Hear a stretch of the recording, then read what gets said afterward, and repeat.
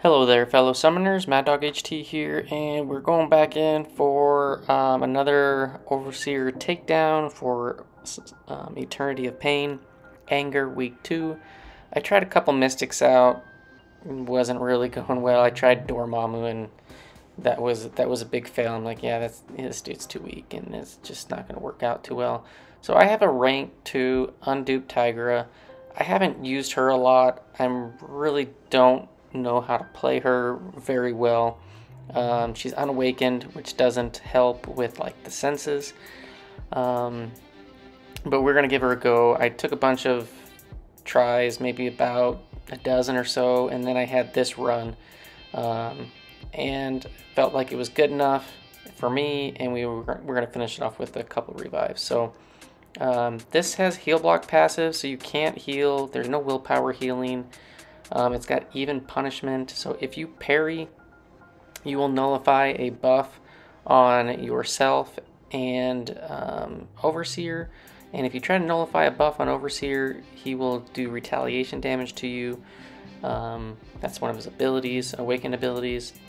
It's got parry, which basically if you hit twice into his green auto block shields, you'll get parried and stunned instead of just normally just parried and auto blocked. It's got encroaching stun, which is super annoying with this fight, paired with power alternator. So that timer on the far right on Overseer, when that expires, if he has more power, he just keeps his power, but if you have more power, you basically flip-flop. So you have to really keep that in check when you are dealing with the encroaching stun. Feats of power, he gains 1 bar, he gets a Fury. He gains 2 bars, he gets the Precision. Now, Tiger can activate the Neutralize to prevent those, which are nice because it's not going to count as a Nullify.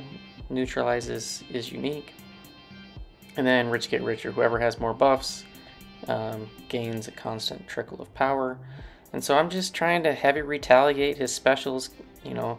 Hopefully he'll throw some special ones. I got a little bit lucky there that I didn't get the crap beat out of me on that stun. And I felt like the spacing for special 1 was not too bad. Basically, you can just dash back once and then just stand there and then wait and dash back and heavy. So it allows you to get a bunch of the ruptures on. And yeah, I think like right here, boom. And I think we're gonna die here shortly. And then you got the concussions, the special concussions on every special. You can get up to 7 of them, which is going to reduce your ability accuracy. Oh yeah, I tried to counter in the corner with the heavy, and I just didn't have the right spacing. Still too far away and a little bit too slow. So I felt like that was a decent enough run after several tries. I'm like, all right, time to revive. This is what I have revives and health potions for, is for fights like this that are pretty tricky, and I don't have the best champs. Like if I took Tiger to rank 3, I could probably consider soloing this, but the awaken ability does help a ton, and I just can't put an awakening gem in her right now. And then there, I parried 1 hit into a heavy thinking that would connect. Nope. So there was a revive thrown down the drain, no big deal. But we're gonna put in a couple more revives. I think this run is fairly decent. I think we get him down to like 20% or so. So that first run we got him down 55%. So I think this one's gonna get him another 30%. And you know, it's good enough for me. Whether you solo this fight or whether you use a revive or 2 or 10 or 20 or whatever it might be, you get the same rewards. Just remember that. So yeah, and then just make sure you keep that encroaching stun and the power alternator in check, and hopefully he's being aggressive enough to just throw specials. You know, there's been a number of times where he just kind of turtles up, goes to special 3 with the feats of power. Is super annoying. With Tigra, you can get around the rich get richer quite easily with the neutralize. And yeah, she does a pretty solid job at countering this fight.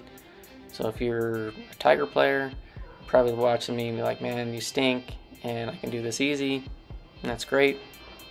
But again, like I don't play Tigra. I have her ranked up, rank 2, but I just rarely use her. One of these days I'm gonna, you know, invest in her more, maybe put an awakening gem into her and play her a little bit more frequently. But I'm a noob for sure. I know that the orange sense gives you basically damage. The blue sense can basically give you power. As far as like rotations to keep them refreshed and active and all that, I just don't have the experience. But there, we got another 30% died. You will take retaliation damage because whenever one of your abilities fails, you're going to take retaliation damage. And with the special concussions, the only way to get rid of those is to lose a combo of 3 or more. So basically you have to get hit. There are some champs like Squirrel Girl and the new Valkyrie and stuff like that that can get around that and manipulate the combo. But I did try Squirrel Girl, and I think she could do really well, but I only have her at rank 1. And Tigra, she just completes 2 of the objectives. She completes the small champion objective, and then the Mystic objective for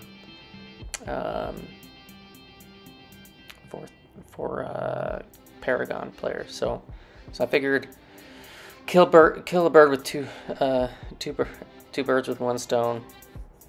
And yeah, I was hoping that this one would be enough, that I'd get enough to finish this off, but I think I die with like, I don't know, 4% left or something like that. I fail. I can't remember exactly what happens, but maybe the encroaching stun gets me, because here I think we get off a decent special. See, and the unblockable is getting prevented by the special concussion as well. But yeah, if you can get that spacing down. See, right there, I was thinking about going for the heavy, but the last one I was a little bit too far out of reach, and I just didn't trust that was going to connect. A lot of block damage there. Oh, maybe I push him to special 3 here. Yeah, I do. And he's at 8%. So yeah, that's the annoying thing. Sometimes he just, you know, with the power alternator and the rich get richer, it can really jack you up. So there's the special 3 animation. If you haven't seen that recently, I've seen it far too often in my tests and whatnot. And then here's the last revive. So yeah, 4 revives. I had 2 decent runs, and then a couple that weren't so great. So put a few health potions in, and this last 8% goes down actually really quick. So yeah, let me know who you used, how successful you were. Hopefully you can get this guy down without too much trouble.